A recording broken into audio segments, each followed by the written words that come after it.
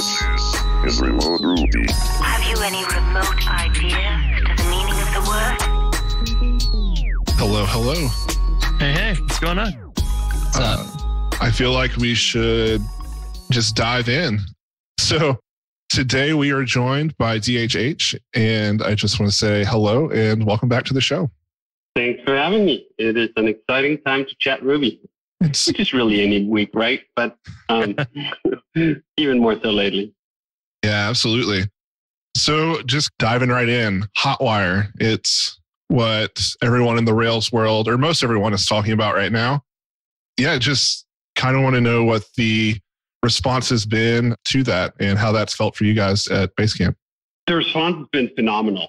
What's interesting about Hotwire is that while the comprehensiveness of it is new, the core philosophy is as old as the beginning of Rails, basically. You can trace this all the way back to RJS, to Prototype, to SJR after that. This is an approach to web development we've essentially followed since 2005 when Ajax first appeared on the scene. This idea that HTML is at the center of everything. What's interesting about that, I think, is that sometimes older ideas need a little bit of time in the cold before people are ready for them again. And I think we needed to go through this, in my opinion, desert of spa all the things for the past 10 years to appreciate what we actually had and figure out whether there was a way to get some of the old simplicity with some of the new capability. And I think that that's what Hotwire is bringing. And it's also one of the things that's just interesting. It's, in some ways, it's a little bit similar to what we went through with Hey, our new email product at Basecamp, that all this sprung out of, that all this was extracted from, where we've often talked about, you know what, if we had launched Hey in 2010, no one would have given a damn. Because everyone would have been like, what are you talking about? Gmail is the best thing ever. Google is just a benevolent, wonderful big tech company that gives email products away for free. Why would you possibly want to even offer or think about an alternative to that? There was just not a space for that to exist. If we had done Hotwire in 2015, people would have gone like, what are you talking about? React is the greatest thing ever. And yeah, okay, this Redux thing's a little bit complicated, but just stick with it and muscle through it, and it's going to be great.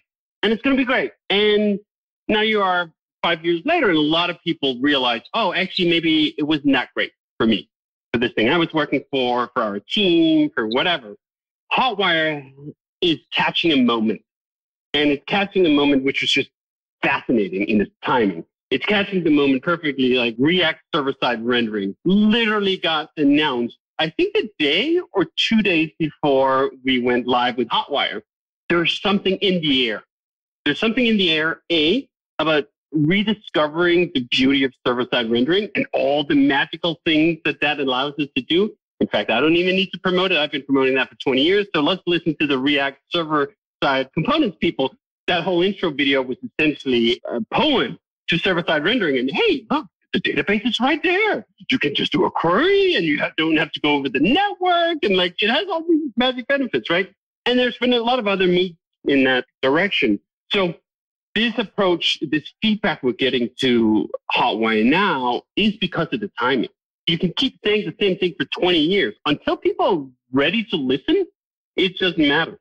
Another example of this, we published a book in 2013 called Remote Office Not Required, that I thought at the time was totally late, stating the obvious. And of course, the whole world is going to go remote like any moment now. And you know what?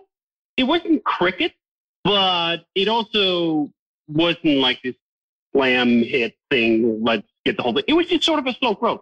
And then boom, pandemic happens. Everyone goes remote. And all of a sudden, oh, hey, this remote thing, maybe this could actually work. I don't know. Maybe we could just allow people to work from home if that's what they want to do, even after this is over.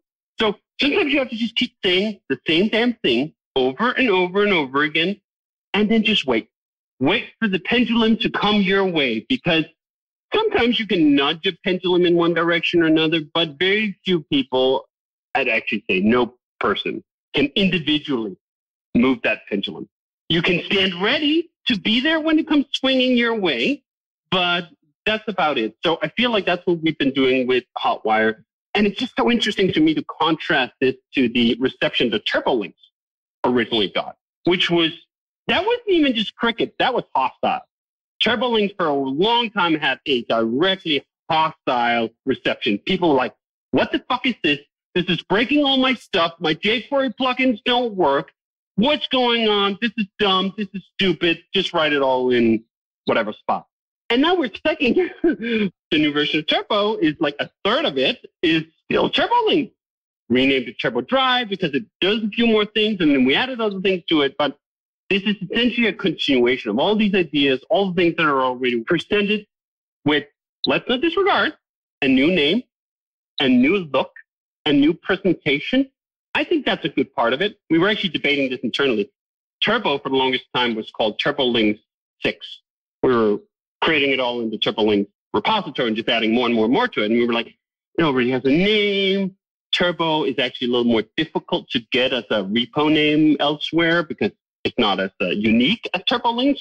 So we almost got to the point of like, oh, let's just launch it as TurboLinks. But I'm so happy we didn't. You got to grab that moment. You got to grab it with something fresh.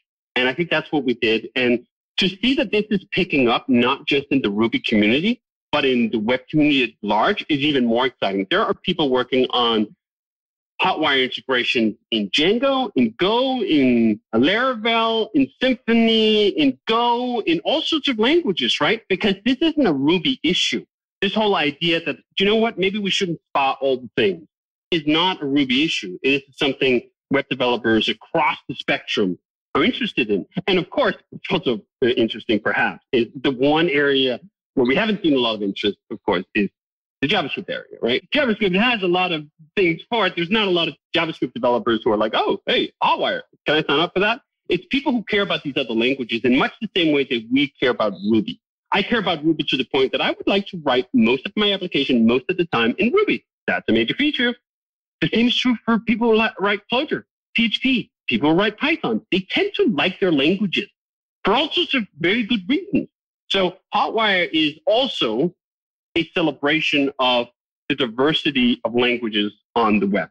That the web is such a unique platform because it's not monolingual.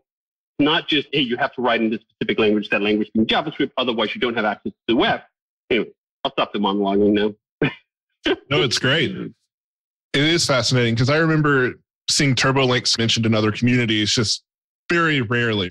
Hey, we use TurboLinks and we like it. And then Hotwire's out. And yeah, I see a Laravel adapter like the same week. And Django, yeah, it's exciting. So right now, Hotwire, the whole package is a separate gem you bring in. Long term, do you think that will continue to be the case, or do you think that will ship with Rails? Right now, the intention is that the next version of Rails is going to be a Rails 7, that we're going to take a leap. We're not going to do Rails 6.2. Normally, we do 2 minors and then we do a major. I think this is exciting enough that it warrants a new major version of Rails.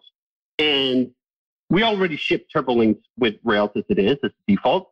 We are absolutely going to ship Hotwire as the default in Rails 7. But of course, in the same optional way that we always ship TurboLinks. Hey, you don't like TurboLinks? Fine. It's literally, you comment it out in your gem file and you bundle and it's gone. I want Rails to have a default experience out the box where you need to do nothing at all. And you can make a complete app that fucking rocks. You need nothing except for what's already there. All the things are in the box and you can go off and do it. Now, most people will add in some stuff and it's totally fine. We add stuff into all our apps, but the base box has to be good. And it, in my opinion, needs answers to all the major questions. And Hotwire is a answer to how do you build a modern front end. By no means the only answer. For a very long time, Rails has committed itself to being a big tent. Hey, I'm not the biggest fan of Spa for all the things, but if you want to use Rails for that, high five. All good. Great. Wonderful. Let's have that diversity, even within the Rails tent, that you can do all the things, which is why Webpacker, even though Webpack as a whole thing and JavaScript pipelines as a whole thing is something I have incredibly mixed feelings about. But you know what? I also wrote a lot of the Webpacker code because I was like, do you know what? This is what we need right now. The moment in time, you need Webpack. It allows us access to all these things. If I want to write a version of JavaScript that I don't hate, that was what we needed. I want to write ES6. I can't do that in, let's say, whatever, 2, 3, 4 years ago. I couldn't write ES6 and just have it work. You needed Babel, you needed translation, you needed all these things. So I'm happy that exists. I'm thrilled it exists. We just bootstrapped a new project for a group of maintainers who are working on Webpack to make it even better. Just because I want a simpler starting point does not in any way, shape, or form mean Rails is not here for people who do want to have half a Ruby app, half a JavaScript app, want to write a bunch of JavaScript. They want to use React. They want to use heavier spot techniques. They want to do all those things. Wonderful, great, excellent. But if you're just starting out and you're just trying to learn Rails because you want to make an app, do we really need to burden you with understanding all of Webpack and all of JavaScript pipelining? And what do you do if the comma is wrong and you get the indecipherable error messages that come out of that? Side note, one of the reasons I got started on this whole ES6, ESM thing was I literally could not figure out, within the span of, I think, at least a good hour, how to copy some JavaScript code from Hey into a new app that I wanted to do something with. Because I fucking couldn't get it to compile. And I was searching through all this Webpack configs, and I was searching through all the things that were added on, and I was like, this is so goddamn painful. Why is it so painful? And I was like, do you know what? Actually, this all compiles down to one thing. Let me just fucking take the compiled output. I'll put the compiled output into the new thing I want to do something. I'll figure it out later. I'll figure out the filter. And then I use the compiled output. Like, actually, why isn't this just what we do all the time? Why can't I just use the compiled version of the JavaScript thing I'm trying to do? Why do I have to build everything from source? I install OS 10. I don't fucking build OS 10 from source. Do you know what? I don't need to build Nokigiri after tormenting, and I'm saying this in jest, tormenting Ruby developers for the better part of a decade by forcing everyone to do these local compilations. You have to figure out like which flags you were setting on your C compiler to get the fucking thing to work. And the number of times that I've Googled like Nokigiri, Jim won't install thing and tried to copy paste like just random pieces of C flags. I don't have enough fingers for the number of modes. So anyway, in Nokigiri, we were like, hey, what if we just ship the compiled version? There's not that many configurations we need to do it for. Let's just do that. JavaScript, same fucking thing. In most cases, I'm just writing a little bit of JavaScript. I need to use some libraries to do it. I need to use some Turbo. I need to use some stimulus. I need to use some stuff. But I'm not like redesigning these things. I don't need the whole build pipeline. I just want the compiled output. So that was actually the birth of, hey, do you know what? ES6, ESM? Maybe it could be. And then I, of course, just got curious because I just copied this 2 files over. I sidestepped all this complexity. Can we do that all the time? That would be pretty cool. Or can we at least do it for anyone who's not fascinated by Webpack config or who don't need it, or the React or the Tailwind customized bundle or whatever. Because I think a lot of developers, as they start out, that's not what they need. They just, again, they need the box. And the box needs to have the major tools and the hammer and the screwdriver and whatever.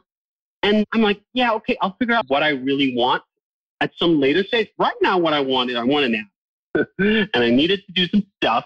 And I would like to get going with that without installing 18,000 files in my node_modules directory just to say Rails new thing. That's the aspirational goal right now. We're not there because unlike a lot of other things I usually open source, this is at the moment speculative. Hey, uses Webpack. Basecamp uses Webpack. Do either of them need to use Webpack? I don't know. I'm not sure. Maybe. Maybe not. Maybe we could have gotten pretty far without it. I'm keen to take a stab at pulling Webpack out of Hey, putting ES6 as ESM into it. And I don't actually think it would be that difficult, but it's speculative, which means when I say I would like for Rails 7 to do these things, it is still dependent on us validating that. Every single major mistake I've made in framework building has been the preemptive choice, right? I feel like I have a good idea. Let me program up that good idea, and then I'll figure out how I should use it. You know what? It often ends poorly. So I've learned from that mistake, hopefully. And we're not going to ship Rails 7 without Webpack unless we have a damn compelling story that does most of the things most of the people need when they first get going and provides a direct, easy, single command path to jump on the Webpack train as we've had. You should be able to get started, do your thing. As soon as you start hitting a wall and like, oh shit, I can't do it. I really want to use this React thing or whatever. It should just be like, all right, Webpacker installed, boom. It's all there. You're ready to go. No momentum lost. But we have some time, right? That's the other thing. So Rails 7, next major version. Not like we're releasing that tomorrow. I hope we could have something by Rails Conf, as it usually is. What that something is, maybe that's a beta, maybe it's even an alpha, whatever. We need several months of people playing with this stuff for real, building some stuff with it, hitting all the stubs, making it solid. Actually, just today I released like 3 new versions of everything because I kept making a minor mistake. So we went like Turbo Rails 055. Oh shit, I forgot this thing. Turbo Rails 056. Ah shit, the regex was wrong in the install script. Turbo Rails 057. So 057 is what it says right now. But bunch of stuff there to happen. The Turbo repository has a ton of interest, in part because all these other language communities are piling in. So there's a bunch of stuff to roll in there. Let's just keep baking for a while. Let's keep baking for a few months or 3 or 4 or whatever. And then when we get to the end of it, we'll do the bake off. We'll do the, is this actually better? Like the A/B test of the code and the setup. But my confidence level that this is a workable path increases every day. I've yet to encounter, actually, I was just about to encounter a setback, and it was Tailwind. I was like, do you know what? I can see the whole path right now with JavaScript. I can see the stimulus path. I can see the turbo path. I can see ES6. I can see ESN. But shit, I cannot Tailwind. If I was going to start something, it was just me, and I didn't have a designer who was already a CSS expert, I'd probably give Tailwind a go. Okay, I mean, I could just include the 3 megabyte standard bundle, but that doesn't seem like it's a real workable thing.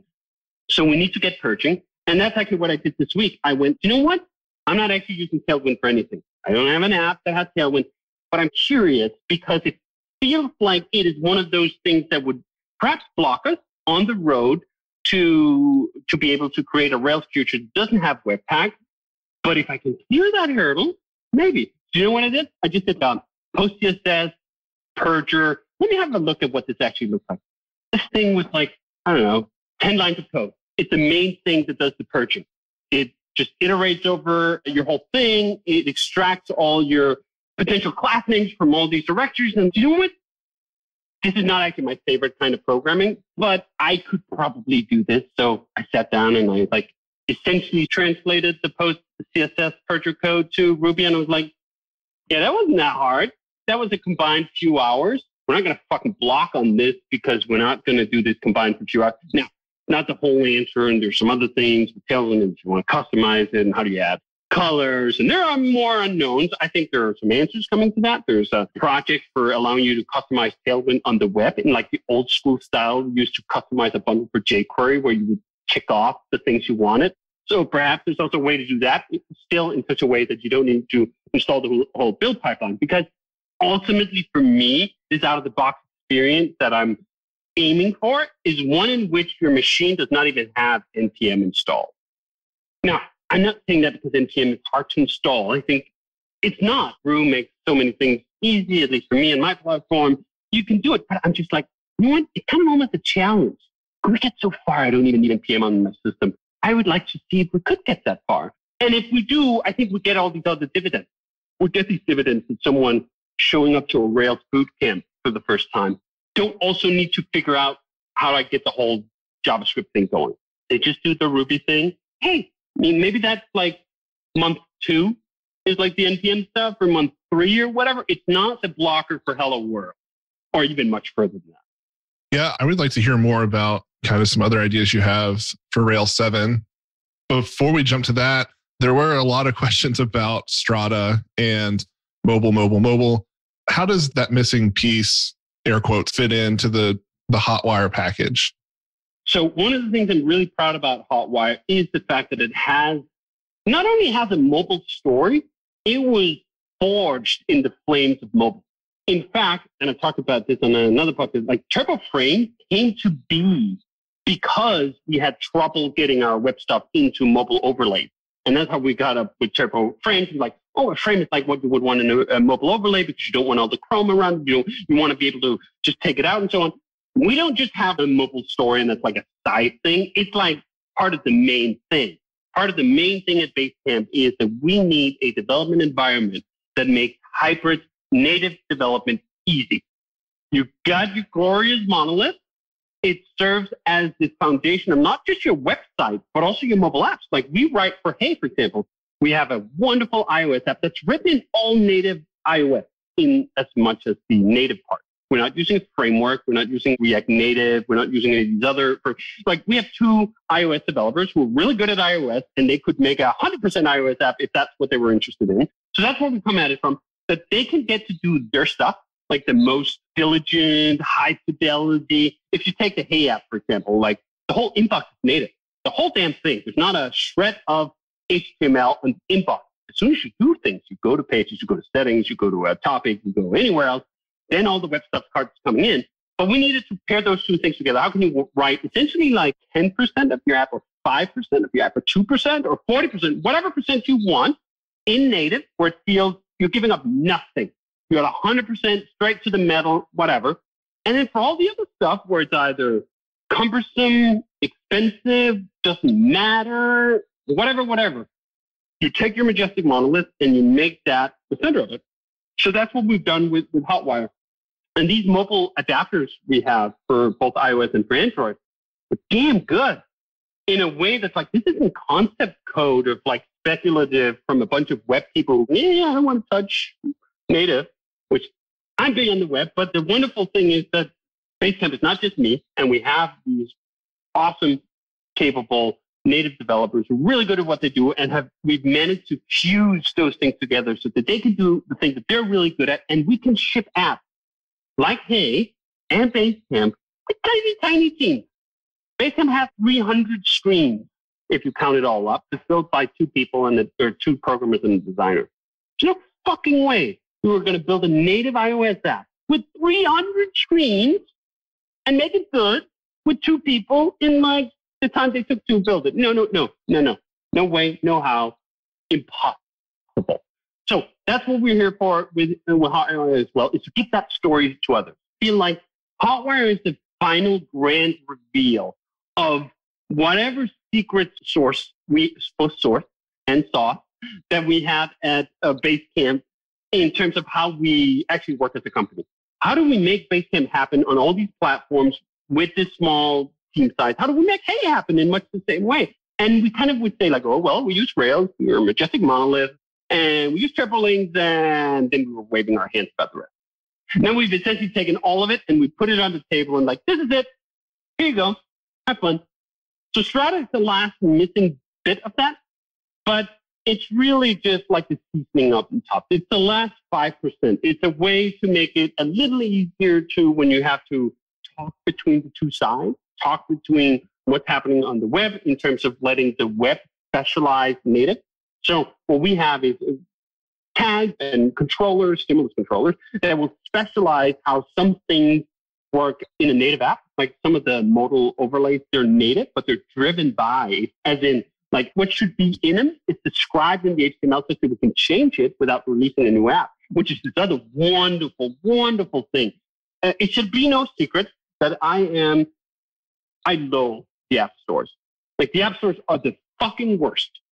It's like the yin and yang. App stores are the fucking worst, and the web is the fucking best. And the more of the web I can get in, and the more I can push out the app stores in terms of their monopolistic abuse of power that they exert on all developers who want to publish software to the computers we have in our pocket, the happier I am. And the fact that we have been able to push out so much of it, just that we can ship a whole new feature in Basecamp, we don't have to ship a new app. As long as that feature uses the things that we have in the native apps and it's triggered, and it can even add native overlays and whatever, because we drive those out of the HTML. Doesn't mean everything. And occasionally we do have to ship new apps. And that part's fine. The less we have to do it, the better it is. Every single time I don't have to submit an app to Master Apple, hallelujah. Hallelujah. That's all that. Don't wait for Strata, though. Strata was a relative newcomer. Basecamp, for example, does not have a Strata. We just did it ad hoc. Strata, more than anything, a set of conventions that make this a little bit easier and give you some guidance. But like the meat of this is in the adapters, and they're damn fine, and you can start using them right now. Don't wait for Strata. When it comes to, oh yeah, that'll be nice. I can remove a few pieces of code and so on and so forth. But also, the other thing with native is like, for most people, most of the time when you're building a major thing, it's not like you just go, boom, I have a native app that does it all, right? It takes a while. Native is not super fast to develop in the same way that the web is and the immediacy of it if you want to build something good. And that's part for partial and different domain and whatever. So you can totally start now, and probably by the time you feel like you need Strata, maybe it's out. That's interesting. One of the things you were talking about was using HTML more. And I was going to ask, a lot of people building a mobile app or SPAs, they're all using JSON for everything. And one of the interesting things was the Turbo Stream stuff is all HTML with a template tag inside of it. And it's doing almost the same thing as you would do in JSON. And I thought that was really interesting. And I was curious, like, how did you guys stumble on using that? HTML is a data format. People think of HTML as though it's a presentation thing. It's that. But it's also, I mean, how do you fucking think a browser displays HTML? You think it like goes off and reads like some translation poem or something? I wonder what they meant here. No, it's tags and like it's a syntax and it's all described and you can present it. And that was one of the things that kind of just sort of the whole thing with SPA versus server side. I was like, actually, what kind of SPA app does not need to talk to the server anyway to commit the things that it changes or otherwise? Like, you need that round trip anyway. And that round trip, for most of the time, that's the expensive part. It's like literally sending a package across the internet to get to the server, do your SSL handshake, at least for the initial connection, and then back again, right? It's not what's in it. Whether you send, I don't know, 0.5K of JSON or 1K of HTML, what? That's not the part that's slow. It's not the part that's fast or whatever. It just doesn't matter.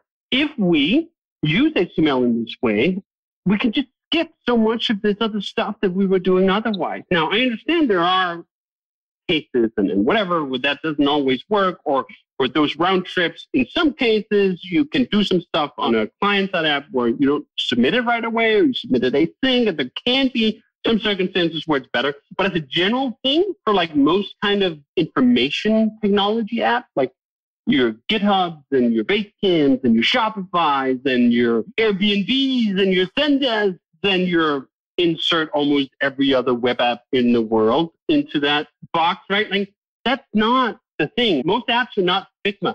Most apps are not like Photoshop on the web. For those apps, I totally agree. Hotwire is not an answer to any of that. Hotwire is not an answer to a client-side text editor. We built one called Trick. Fucking great. But it needed to be built in JavaScript on the client. You weren't going to send every character to the server and feel the lag of that. No. Perfect example of something that needs to be fully client-side. And then for us, we built that once, and then we just keep using it. We don't have to keep doing it. So much of Hotwire is about paying the lowest possible price for the bit of interactivity that you need. Not just, oh, I need an app. Let me just pay full cost for every screen all the time because I'm using the most, air quotes, sophisticated. I don't actually believe this, and I think it's a bullshit word, but let's just use it for a second. Air quotes, sophisticated framework that allows you to do the most high fidelity, whatever. Most screens don't need that. Pay for what you need. Pay as you go. So when all you need is whatever a setting screen that gets accessed once in a blue moon, and you need to change a few things, you don't even need to do anything. It can just be a standard HTML screen that submits the whole goddamn thing and gets it back. Interpret Drive makes that just feel fast enough. And no one, absolutely no one, is going to go, have you considered making that setting screens an all native? Because that would save like a millisecond for me or something when I need it every 3 months. No one is ever going to say that. Versus super high traffic parts of your app, like in, hey, like the inbox. with them, right? You're in there all the time. If you use email, like that needs to be really good. You're willing to pay top dollar for the highest level of fidelity that you can get in that. And that's what you should pay for it. Chris, you know what really just bugs me? It seems like it's on the tip of my tongue. Bugs. Oh, dang it. I knew it. All bugs. Of course. Real bugs. Bugs in my app. Bugs Bunny. Anything with a bug in it bugs me. I can see why. So I'm asking Chris for your professional opinion as a thought leader in the industry. How should I handle these bugs? You know, I learned in school that honey badgers are really good at helping with bug problems. Do you mean a literal honey badger? Or maybe honeybadger.io. But if I sign up for Honey Badger, what do I get?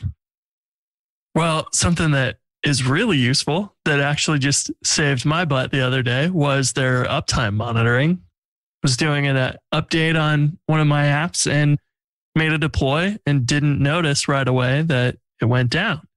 So that was a really good, useful feature there. Not to mention that they've got your error monitoring for those bugs. Yeah. So, yeah. You should go check out Honey Badger, it sounds like. Sounds like it. Does using HTTP2 help speed up the request there where you're not having to negotiate SSL every time and all that? Yes, HTTP2 is wonderful. And I was really sad to learn, and normally I'm a booster, but I was really sad to learn it's not a default thing on Heroku. What the fuck, guys? I mean, crew, figure it out. We've been running HTTP2 for quite a while at Basecamp. And even if you're not doing Hotwire or whatever, HTTP2 is ace. The longer away you are from the servers, the more ace it is, because the fewer packages you have to send off, the less SSL handshaking you have to do. HTTP2 essentially makes it such that there's no benefit to bundling. Whether you ship one file or you ship 20 files, as long as you start the request with the 20 files, it's actually better in many ways, on many spectrums, to ship 20 files than it is to ship one file. That's complete change for how we used to do things.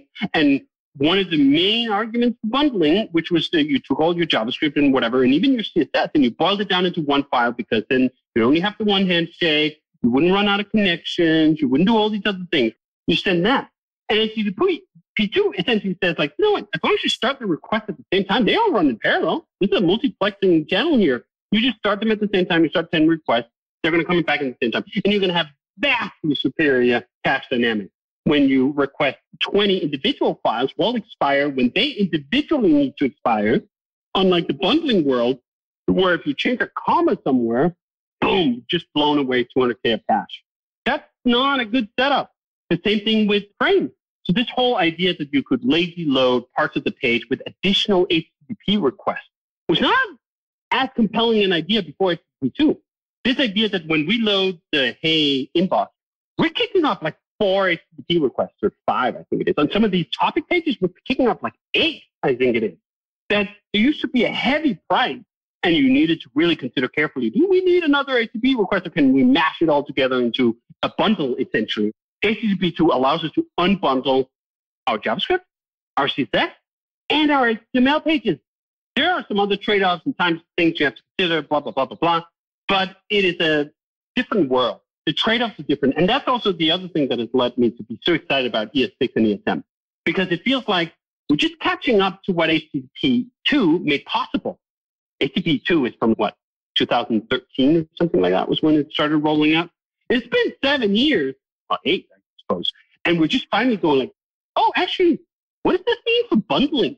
Oh, maybe we don't need that in the same way that we did before. Maybe it's not as important. I find those moments fascinating. Because there are moments where you just go like, all right, we've walked all the way up this ladder of the JavaScript pipeline, blah, blah, blah, building, tree shaking, whatever. Then we're standing up there and we're like, oh, wait just a minute. Let's put that entire ladder aside. Is there now a different path? Oh, shit, there is. Fucking, we don't even need a ladder. We need like a stool. Like a stool will do the job now, which just allows us to get rid of just a mountain of complexity. And that's the other thing. We're constantly, like, there's a gravitational force in all of software and triply so in web development that just attracts complexity. It's like just a mass. And actually, the bigger the mass gets, the more gravitational force it has, and the more it just lands into it and gets bigger and bigger and bigger and bigger and bigger. Sometimes you need a black hole, and you just need to suck it all in. The sun collapses, and boom, it's just gone. And then you go like, oh, there's another sun gathering over there. Let's start from scratch in a new gravitational force, and we can do different choices in different ways. And this feels like one of those moments where you like have this black hole collapse of the old way of doing front end and whatever, and we can just see whatever gas clouds are forming the next star. And that's exciting because it does not happen very often. I've been doing web development 25 years. I think I made my first website in 95 or 94. I've been doing web development for a long fucking time. And people keep saying like, oh, everything moves so fast. No, it doesn't. It doesn't move fast at all. You look over those 25 years, there's not that many huge moments. 2005, Ajax. Big moment. 2000, whatever, 9, 10, 11, whenever the iPhone started being able to do apps, fucking moment. JavaScript getting good, fun. You could do the whole thing. Big moment, whether right or wrong moment, big moment. Now again, it feels like one of those big moments. How many is that? 4, 5 over 25 years? Not that many. Things don't move that fast. If you zoom out and look at things at the sort of galaxy plane of things, or even solar system, or whatever metaphor I'm in now. So that's what's cool. Hotwire feels like it's right there. And what's so compelling about it too, and what's so interesting about it too, is like, not just about Hotwire, right? Like, I'm actually a big believer in this idea that if something is worthwhile, more people are going to arrive at the same idea at the same time. It's funny. Same thing happened with email. For the longest time, everyone just went like, email, solve problem, Gmail, they got it figured out, whatever, just use Gmail. Then all of a sudden in the past, let's say 3 years or whatever, fucking a million different email things are popping up. Email, even older than the web, been along for a long time. And all of a sudden, a bunch of people at the same time seem to get the same idea that, hey, actually, maybe email is not dead. Maybe this whole bullshit about email is dead is, yeah, bullshit. And if we try to give it another go, there's some cool shit here. And Gmail is a stagnant hole, and that can't stop everyone else from doing something. And we finally realized that Hey appeared at the same time that a bunch of other things appeared because we all got the same idea at the same time. Hotwire feels like the same thing. This pendulum swinging back, server side is back in vogue, all the stuff.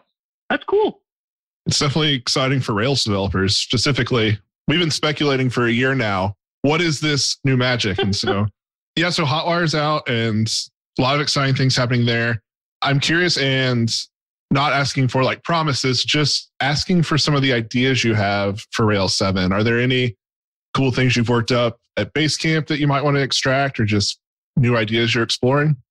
We have several things lined up for extraction at Basecamp, all coming out of Hey. I feel like I go through these valleys up and down with my involvement in Rails because sometimes I don't have a bunch of new ideas. And then sometimes I start working on a new thing and I fucking get an explosion of new ideas and we start working on a million different things at the same time because we need that to create the thing. For us, the thing was Hey. And we spent 2 years building it. And to build it, we had to build a bunch of other things. One of the things I'm super excited about is encryption. So a lot of people are going like, oh, well, I encrypt my backup. Back up our database, we encrypt our backup. That's cool. What happens if someone gets access to your database? They have access to all the data from all the people that's on your multi-tenant database? Hint, hint, the answer for 99% of all SaaS apps is yes, they do. When we started developing Hey, we went, you know what? That's not good enough. The criticality of email, personal email, is an order of magnitude higher than what it is for Basecamp. Basecamp is important. People keep like important business shit in there and you don't want to leak the business shit. But you know what you really don't want to leak? Someone's fucking letter from their doctor. There's just a criticality that's extreme. Not extreme. Let's not go over the hill here. It's not about things exploding left and right. And if we lose an email, a plane doesn't crash. But a couple of steps down from that, not a million steps away from that, it's the criticality of that kind of personal information. We need to treat that in a different way than we would treat something like a Basecamp or a SaaS app or in general. Encryption came up as a way to deal with that, and derived came up in a way to deal with that, such that someone gets a hold of our live database, whatever, hackers, they get into the thing. Unless they have the key, all the data in there it's just encrypted. You can't get at it. And that whole approach of having in-flight encryption, the database is live, it's fetching things from the database, but the things are encrypted in the database. They don't get it decrypted until an app instance that has the decryption key loaded accesses it. Was a major level up. And I'm really excited to put stuff into Rails that makes that easy, because that was not easy. We spent months and months trying to get that right. We had a full encryption review done for it, all sorts of stuff just to get the like, hey, not only is this important, we also have to get it right. Because if you get encryption wrong, it's essentially like locking yourself in a box and throwing away the key. You're not getting the shit back. I just thought this story about how this dude in San Francisco had 200 million in Bitcoin laying on some device where he has 2 tries of his password left. I'm like, yeah, I don't want to be there having 2 tries of the password left to all the email and hey, that would be bad. So all sorts of stuff we had to do. That's an extraction that's coming. Hopefully ready for Rails 7. We're actively working on it right now. We've been running it for quite a while. That's going to be cool. Another thing we pulled out was logging. So Rails really has had an interesting, I don't know, maybe standard approach to logging, which is, hey, here's a bunch of text and we generate a ton of it per request. You the fuck figure out what to do with it. What, are you going to grep it? Are you going to put it somewhere? Are you just going to throw it away? Like logging is actually an interesting problem at scale. Once you're doing like hundreds of requests per second, the amount of log volume you generate is huge. And at the same time, a lot of logs are necessary for you to be able to debug issues and so on. So you can't just throw it away. So for Hey, we started working on structured logging, essentially taking a whole request's worth of information and compressing that down to one hash. That's more like structured logging is you don't grep anymore. It has structure and the bits you need and query on and index and all sorts of stuff. You can pull those out as their data set. So that's something else we've been working on. Hope to get that in. And then let's see what the fine folks at particularly Shopify and GitHub come up with. Both of them are running latest Rails master, whatever. Working with them on a bunch of stuff. They always come up with interesting new things that we didn't end up using at Basecamp. All the work that GitHub and Eileen in particular did on MultiDB was something we now use at Basecamp, and we barely wrote any of it, and it would have been a lot of work to do it. And this is the wonders of open source. You show up with the cool shit you made, and other people will show up with the cool shit they made, and you trade and you share, and you don't have to write all the cool shit yourself. Yeah, that's exciting. There was a question asked on Twitter that it's the question I actually share too. So the question was along the lines of kind of like, what is your ideal stack, even inside Rails, database, testing? I would like to assume that it's mostly the default Rails stack. But yeah, I was just curious, when you're starting a new project, what does that look like for you? I get to cheat. And I readily admit that my default just gets to be the Rails default. So when I say vanilla, it's not like some abstract, objective notion of vanilla. It is literally just my preferences. And I bake those into Rails and I call those the default. So that is a little bit cheating, which is another way to say that we use very, very close to stock Rails. If we're not using stock Rails, it's because we're working on like the next version of stock Rails. So we do testing with fixtures and with mini tests. It was interesting. We just hired someone who worked a lot with FactoryBot and RSpec, and now came to Basecamp and is working with fixtures and mini tests. And I'm going to lean on that. Daniel, if you're listening, then this is something we're going to work on, that to get some of those things, because sometimes I take things for granted. We came up with the approach to testing we use at Basecamp is almost indistinguishable from the approach to testing I had in 2004.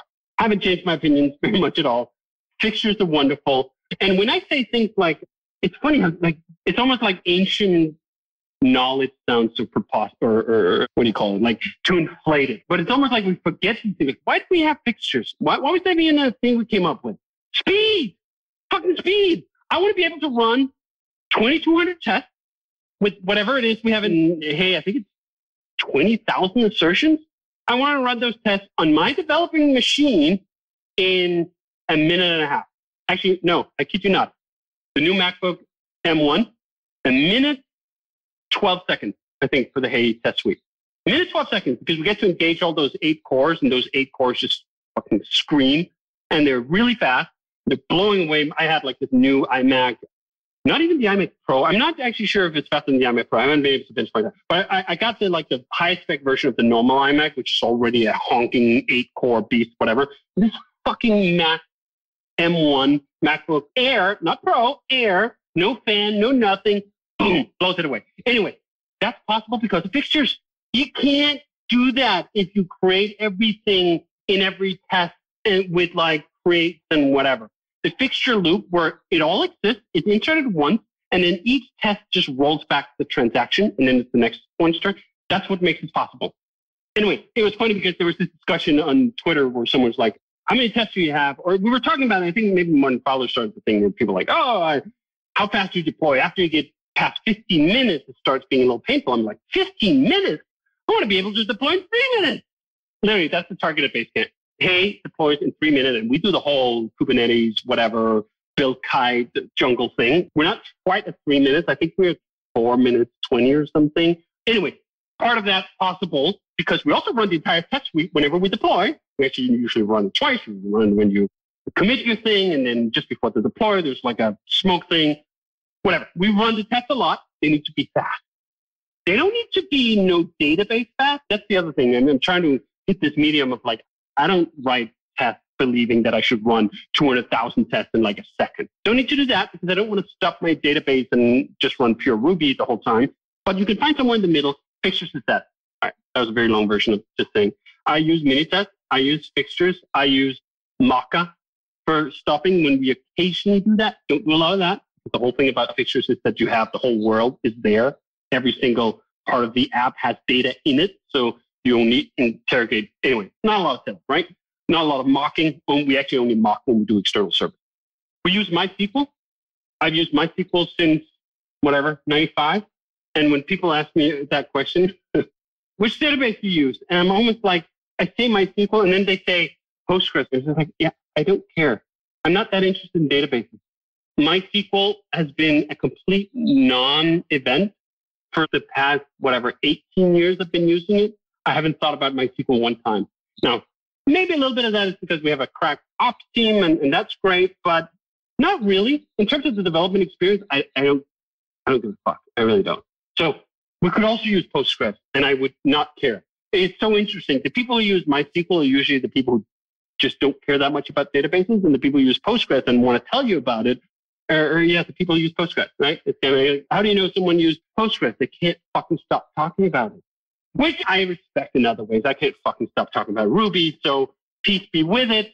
Just for me, MySQL, totally fine, totally great. Then I use Redis.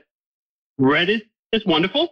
I would like to do a little more tooling around it for Rails.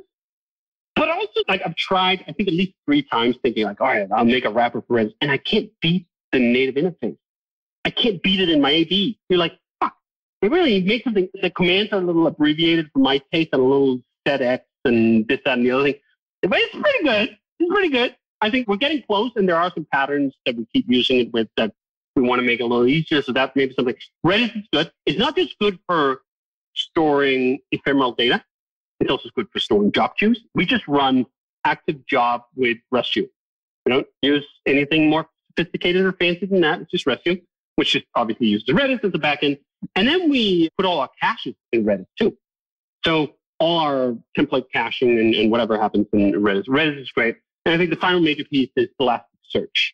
So all the search across all our apps is done with Elasticsearch. I think that's it. I think otherwise, vanilla, Rails with the default stuff, and all the frameworks, of course. We use all the skin and the bone and the hide and the hoofs and the snout of Rails in all of our apps usually. There's not a lot of unused parts. Yeah, that's enlightening. I've been wanting to talk about tests for a while with you. And so like just hearing how you use fixtures and stuff, like I've started on side projects trying to adopt the default Rails testing stack. And I do notice, if nothing, just a speed improvement. Out of the box, I don't have to install parallel tests or anything like that. And that was a major level up. I forget when that was, Rails 6.0 maybe, that we now by default, we use all your cores. Huge level up. It's so funny because this whole thing with you have 1 million cores on your dev machine, it's like relatively new. We used to have, 2, or maybe we had 4, right? Like the speed up wasn't dramatic. Now that you have 8 cores, the speed up is very dramatic. So it makes a huge difference. I don't know how slow the Hay speed is if you run it on a single core, but I don't know. Maybe it does take actually 8 minutes or 7 minutes or something like that. Yeah, happy with that. But we need some better education. We need some. I thought fixtures was the simplest thing in the world. Clearly, it's not, because the number of people who were picking other ways of doing testing in Basecamp, just that empirical fact stating that something in how fixtures work is not immediately obvious, why it's good and why it's easy and whatever. So now that we have a former factory bot and our spec user in the team, hopefully we can take some of that in, maybe some API stuff. I continue to be befuddled by the success of RSpec. And I've been watching that for fucking 15 years. I'm like, I still don't get it. I don't get it. My brain is wired in a way that I cannot appreciate whatever it is RSpec does for people. That's also the other thing. It's wonderful. You can get help, right? You don't need to understand everything. And sometimes your brain is just incompatible with understanding certain things. And then you get some help and some other people come in and then they teach you or they fix it even better. So awesome. Very much appreciate you taking the time to join us and talk all things Rails. Any other quick questions or anything like that for David before we wrap up? I got a quick one. What would you say to the junior developers out there who are learning Rails and being told potentially by their boot camps or by their friends or just the community at large that Rails is slow, they're never going to find a job, and that they have to write React? The short version is that's fucking bullshit. Don't listen to them. They don't know what the fuck they're talking about. And if that's all you're hearing from, maybe you should find a new boot camp and some new friends. That's the hyperbolic extreme version. But let's just take a few things of it. You're not going to find a developer job in Rails. Have you fucking looked at, like, I don't know, the Y Combinator top, whatever, most successful startups that's come out of that thing, right? Half of them run Rails. From Shopify to GitHub, to Airbnb, to Zendesk. There's literally not quite a billion companies, but there's a lot of companies that are very big and they're hiring a shit ton, right? So there's all of that. And then there are all the new companies starting out. These things going fast, and Rails benefited from those fast. In 2006, everyone was like, oh, you need to use Rails for all the things. For a while now, it's been JavaScript. The pendulum is fucking coming back. And we're not going to write fucking JavaScript and React until the end of time for everyone, right? That's not a thing. So it's opening back up. It's going to be great. Rails 7 is kicking ass. Ruby 3 just came out. We just fucking launched Hotwire. There's not been more electricity, pardon the pun, in the Rails community in a very long time. And the companies that are invested in Rails have never been more invested. There was a long time where GitHub ran on like Rails 2, 3, I don't know, 7 years or something. And then a bunch of people over there, they got it up to date and now they're contributing something at Shopify. They have very large teams, very heavily invested. It's great. If you learn Rails, you're going to have a great time. Sounds like the perfect place to end it. So thanks for being on. Absolutely. Anytime. Thanks. Talk to you all later. All right. Thank you. Yeah.